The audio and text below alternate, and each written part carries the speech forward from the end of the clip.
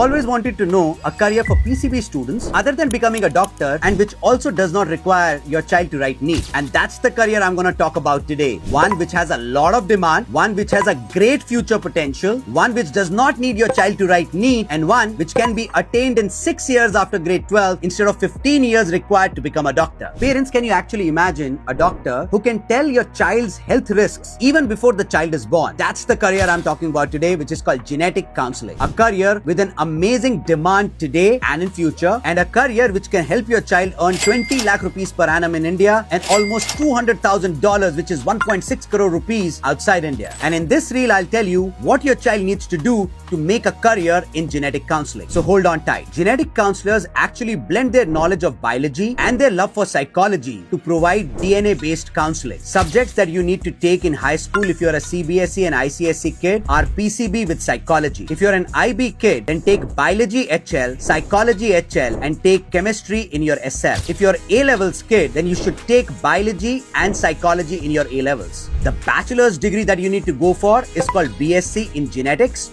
or BSc in life sciences. It would be great if you can keep psychology as your minor at your bachelor's level. You will definitely need an MSc simply because genetic counseling is a very super specialized field, and the degree that you need to do at your master's level is called MSc in genetic counseling. While India has millions of engineers and millions of doctors, do you know there are less than 1,000 genetic counselors in India today? So demand is high, supply is low, and that's why you'll make a lot of money. These degrees are available in the best of the universities in India and outside India. Specifically for outside India, look at Stanford, look at Harvard, look at Johns Hopkins, look at UC Berkeley, UCLA. Maybe you can also look at University College London, Imperial College London, and NUS Singapore. Once you are a genetic counselor, you'll be able to counsel parents on the genetic risks of their children. You will be able to guide them for IVF related risks and personalized medication. You get to work in biotech sector, startups, healthcare startups, hospitals, IVF clinics, fertility clinics, and a whole lot more. So if you love biology and you do not want to become a doctor, but you still want a career with a lot of demand and potential in future,